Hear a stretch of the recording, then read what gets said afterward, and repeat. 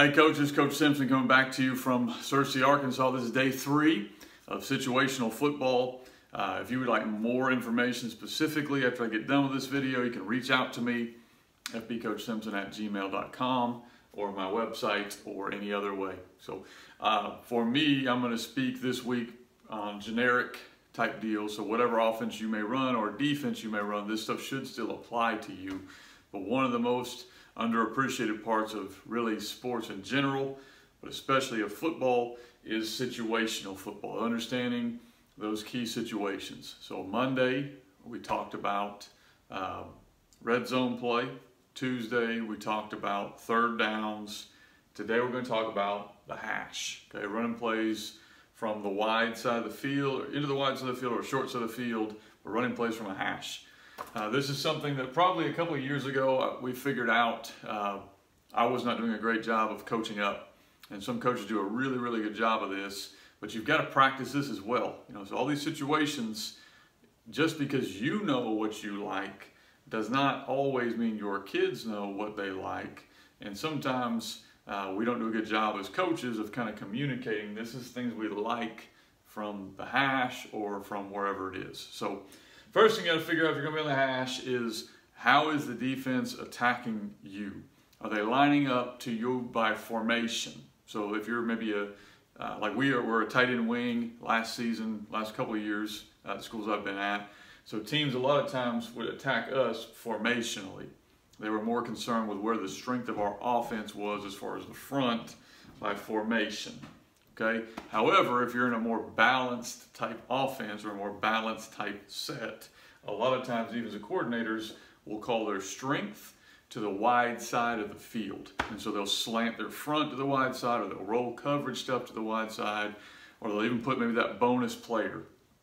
So like in a 3-3 defense, where they're trying to get a bonus guy, sometimes they'll offset to the wide side of the field, or especially those forefront defenses where they've got 3 linebackers, they may offset them to the wide side of the field.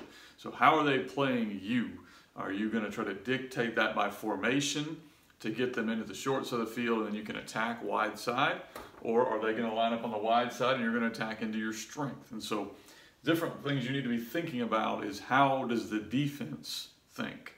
And then once you've got that figured out philosophy-wise on their end, you can decide, okay, we're going to attack maybe trips to the field, we're going to attack this, or trips into the boundary, and we're going to attack this. You can be good at either one, but usually you need to figure out where you're going to gain the numbers, what's the better play for you. Okay. Second one is trips. I mentioned already, or overs. So trips, tray, flavors of trips, quads, however you get into your version of trips. Empty with trips out there. That's a great set to run on the hash, because you figure out real quickly, how are they handling that? Can you put trips into the boundary and get 2-on-3 and get a quick easy screen out there and get some yardage? Or do you put trips into the field and they've stayed 2/3, and now that space is now 2/3 of the field? So a lot of room out there, depending on how they're going to attack your trips or your quads or your tray set or whatever you're doing. A lot of times putting trips into the field gets you a huge advantage as far as space goes. Really puts a conflict on the defense, okay? How are they going to handle that? And then you can also shift into trips. A lot of times you can go balance and motion into trips, and now you've gained even more space for your trips. Or if it's a team that's calling it by the wide side of the field, you can bring your trips into the boundary, and now you may even get 3-on-1 over there for some things you might want to run. So need to figure this part out, and then trips is a great set, or an over set, to gain people. Okay, and then finally, and you're going to see in every session I do, I'm ending with personnel. Okay, so personnel is the most important part of football. Actually, tomorrow's session is going to be about people, because that's the most important thing as a coach we can do.